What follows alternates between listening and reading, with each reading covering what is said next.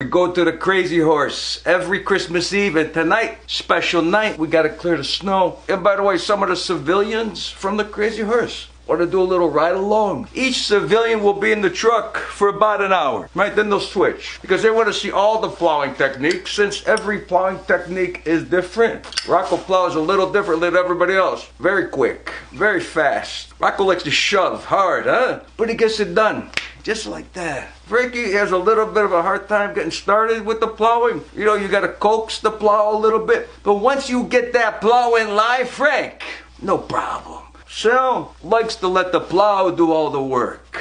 Kind of sits back, lets the work come to him. It gets done with very little participation from Sal. Ronnie, you barely ever get the plow, do you? You're too excited. Every time, even before it snows, you're plowing. Ronnie, yeah, you always put the horse before the plow. Right.